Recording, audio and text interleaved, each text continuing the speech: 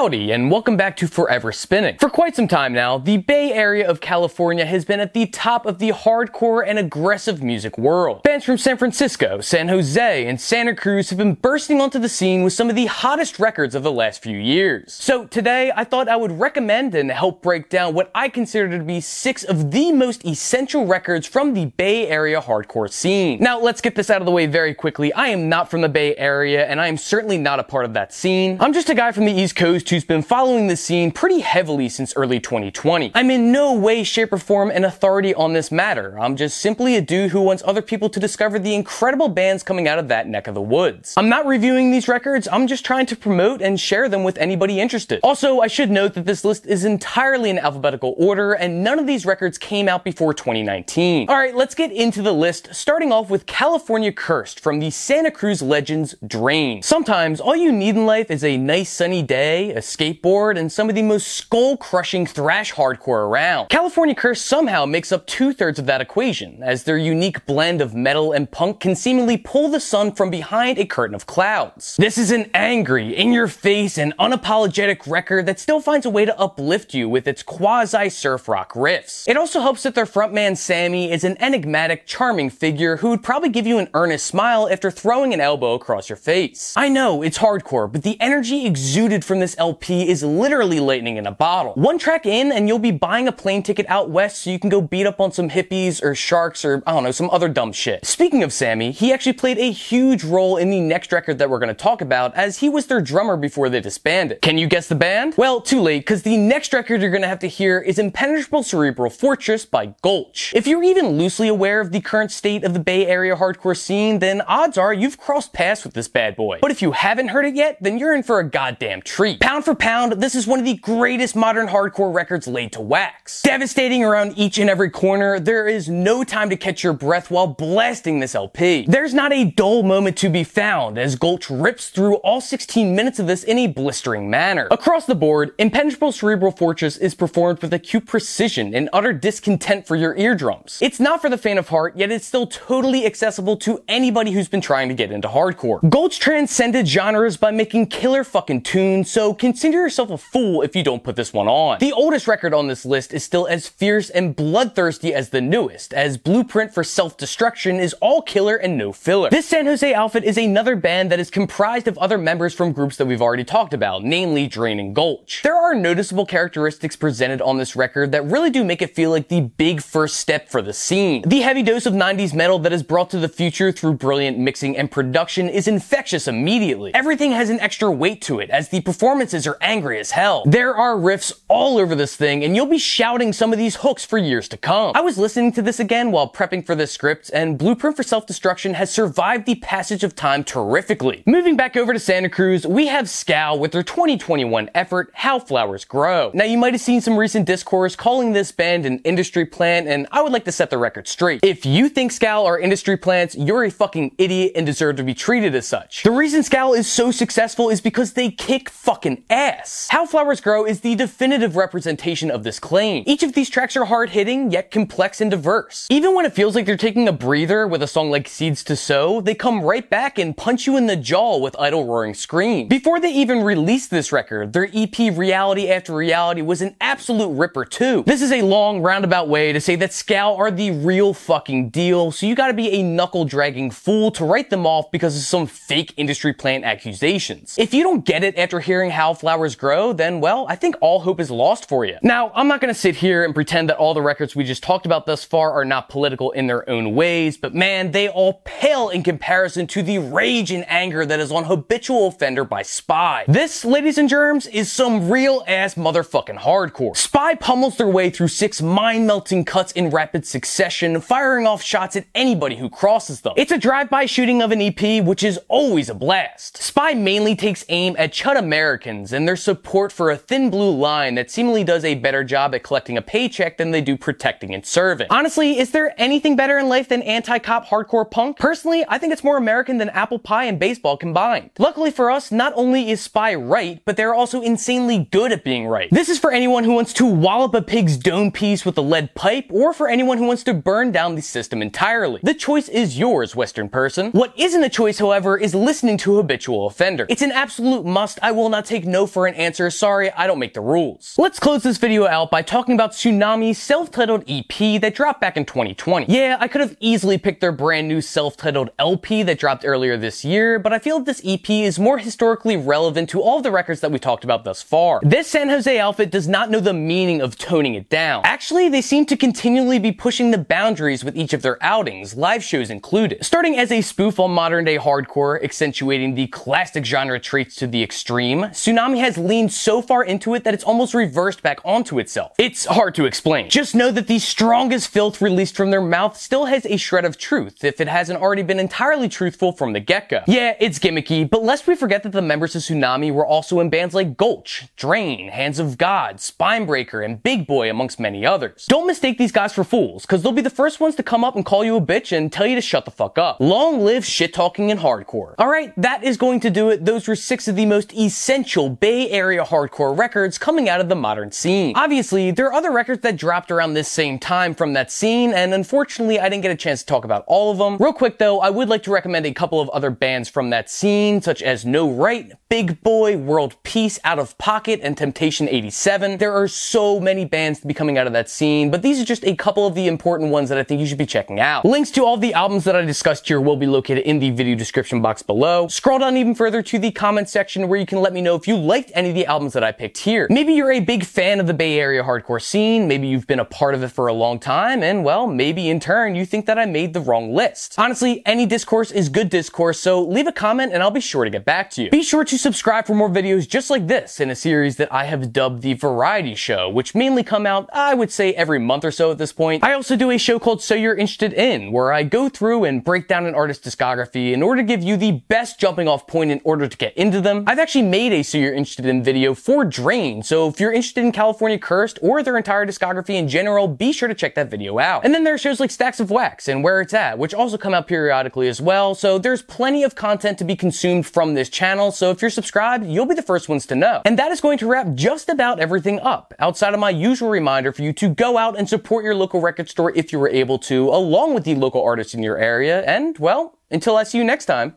happy listening.